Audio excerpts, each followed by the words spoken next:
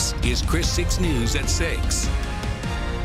Lee knows their sting very well, and it's something you don't want to experience, right? Hundreds of Portuguese man-o-war are actually washing up on our area beaches. They really are. And if you come across one, the best rule of thumb is to give it a very wide berth.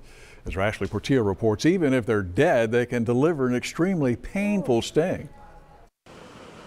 These luminescent living balloons are being spotted on Padre Island National Seashore and near Bob Hall Pier.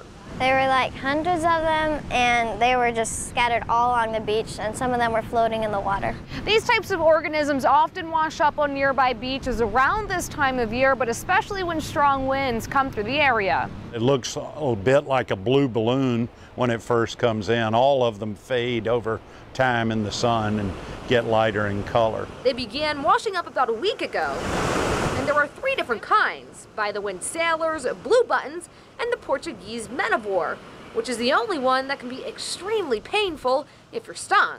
You don't want to touch the wrong one. Even adults will be in, can be in some pretty serious pain if they've been entangled in one. That's why Padre Island National Seashore's William Botts and this mom of 5 are on full alert. I asked him not to touch it because it kind of had a jellyfish look. And they want to remind children and others it's okay to look, but don't touch. I just left them alone. I don't know, they just look kind of gross. Because that's a smart thing to do.